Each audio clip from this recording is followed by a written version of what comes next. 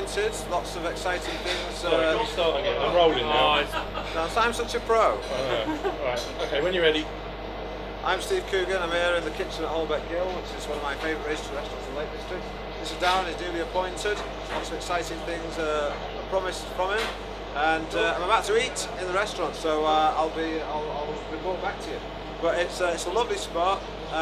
When we did the trip for BBC 5 years ago with Michael Winterbottom, myself and Rob Ryder went around lots of high-end Michelin star restaurants in the north of England, and of all of them, this was definitely one of my favourites, and it's also one of my favourites because it's very close to my little bolt hole in the Lake District, so I'm quite a regular here.